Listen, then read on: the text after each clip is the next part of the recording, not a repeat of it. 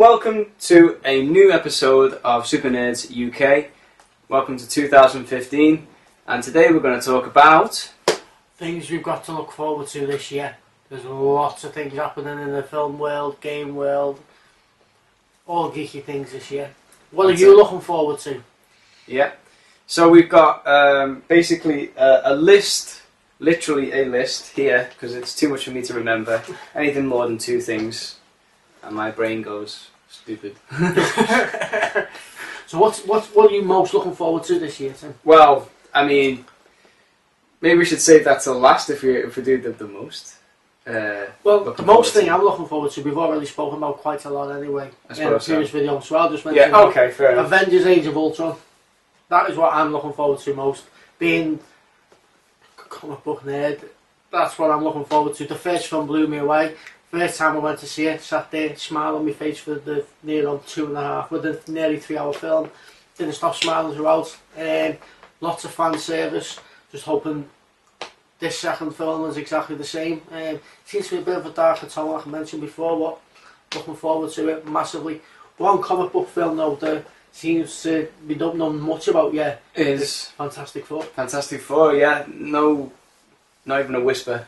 We've got it. We have casting. That's about it. We've got Katie. Is it Mara? Now you ask me before I could have checked before. Well, I think it's Kate Mara is playing Sue Storm. My main names.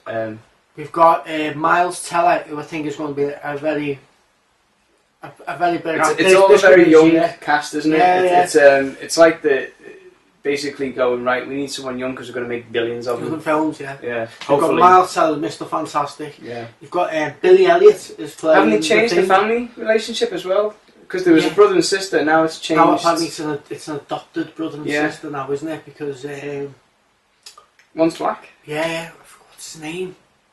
Oh.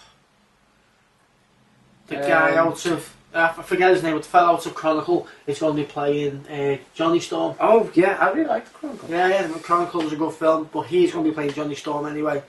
Johnny Storm is played by him. Billy Elliot is playing the Thing.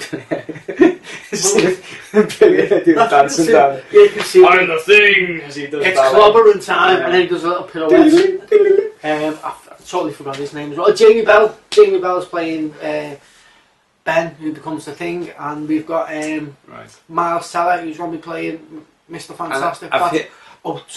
Tony Kebbell is playing. It's not Von Doom in this. Yeah, it's different. Just Doom. It's just Doom, yeah.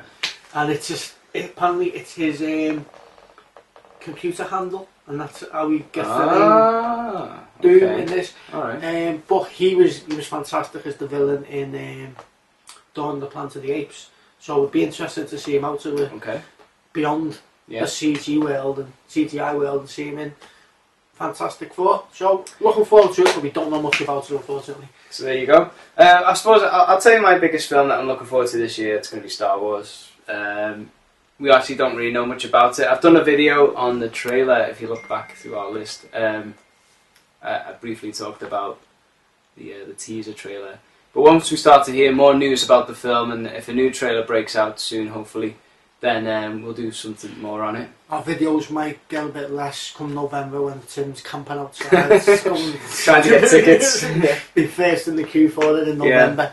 But no, obviously I'm looking forward to it. I'm not as big a Star Wars man as you, but you're the comic nerd and the sci-fi. It's definitely one I'll be looking forward to.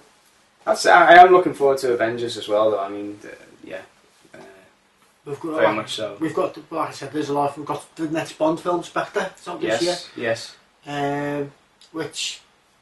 Well, it got leaked, didn't it? The script. Yeah. But I've not read it. I don't want to see any spoilers, so I'm just kind of waiting to see what happens. Daniel Craig's back in the. Christopher Waltz, is he? Isn't he the villain in it? Is he? Yeah. Okay. I haven't really looked at anything, to be honest with you. I've heard a few things. That's it. Really. I know Christopher Waltz is a villain, and Dave Bautista, or Batista, as he was named, as he's called in WWE, from Guardians of the Galaxy, is also in it. So Looking forward to that as well. Well, so far I've enjoyed all of the new Bond films with Daniel Craig. I still think Casino Royale is his best one. I think there's a lot of people who think this, but I think a lot of people now see it as it's a choice between Sean Connery and Daniel Craig who's the best now. I think that when I have conversations with people, it's either Sean Connery or Daniel Craig. Daniel Craig is mine because I enjoy, as much as I love all the Bond films, I even say quietly, like the Timothy Dalton ones. I actually really liked the Timothy Dalton ones. He was a bit more of a They're a little bit dated now, but he was more like the Daniel Craig character that he is now. Well, I don't think the audience in the 80s weren't ready for it. No, they were still attached to Roger Moore's Mr. Wink Wink. You know what I mean? I don't think they were ready for the hard. Yeah, I mean it was a 15 certificate. The Living Daylights, the second one. Yeah. I think it was the first Bond film to have such a high certificate rating, and I remember going to the cinema with my dad to go and see it, and I couldn't get in because it was a 15, so I had to go see Indiana Jones instead. Well, it wasn't all bad then, was it? No, got to see Indiana Jones. Yeah. But I don't think they were ready for that sort of James Bond ready at that time. You watch them now; they're good. They're good films. Yeah, but Daniel Craig is my favourite Bond now. I'd go as far as say Daniel Craig is my favourite Bond. What else are you looking forward to too? Let me look at my little list here, because there's so many. There's a few that are sort of mediocre looking forward to. One is the new Terminator film. I've spoken about the trailer. You've spoken about that, and I'm actually kind of on the edge, on the fence, I suppose you could say, with this one. I don't know whether to look forward to it or whether to just meh, because I've actually enjoyed a lot of the Terminator movies. Obviously the first two, fantastic. Third one, I've already mentioned.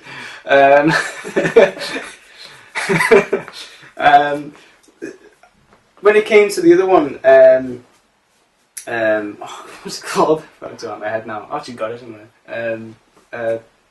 Terminator Salvation. Salvation, thank you. Terminator Salvation, I did enjoy that film. It was just a post-apocalyptic. Well, I think I said in the video I enjoyed it, but it didn't seem like a Terminator film to me. Yeah. It was like Mad Max with robots. Yeah, that's a good analogy actually. But I enjoyed the film nonetheless. It wasn't perfect by all means, but it was entertaining, and there was a few things that I really enjoyed about it.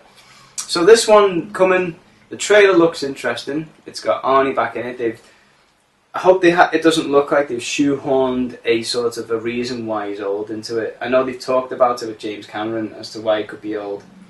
One of the reasons is that he's been sent back in time, but he's what I think is that he's been training Sarah Connor since she's been young, and because he's been with her for that long, and he's a Terminator that they do age apparently. Yeah, he'll look older by the time he gets back to the timeline where the film kicks in, because obviously it looks like it goes back to the 80s again from where the first film was, and then a whole mess of time. It's going to be interesting to see how they do it. The trailer, and probably what I've never mentioned in the video before, because I've seen the trailer again a few times, and things that impressed me then are like starting to grate on me a little bit, like where she said to him, "Come with me if you want to live." And I know it seems like a really stupid thing to get wound up over, but it just seems like they're trying to force itself too much to be like the original Terminator. I don't think we needed to have lines repeated. I think they should have done the line they did in the Lego movie, "Come with me if you don't want to die." I'm sorry, you know a lot of people like it, but when he jumps out the helicopter and says, "Hold me back." Yeah, wow. It seems very Terminator 3. It's all a bit shoehorned in, isn't it? But I mean, they did that with Terminator 3 and it just didn't work. Hopefully I'm wrong. And obviously I've got the added bonus. But I mean, we'll see what we'll see. I'm not going to put any real judgment on it right now. But I'll go see it, and it's a Terminator movie. I like Arnold Schwarzenegger. I've always been a big fan of Arnold Schwarzenegger's movies. So I grew up with his movies basically. Yeah. He's been my sort of icon, and I like the cheesiness and stuff. But when it comes to the cheesiness of Terminator 3, it was too much. The cheesiness in his chair. It was just like the wrong kind of humour. But anyway, we'll see from there.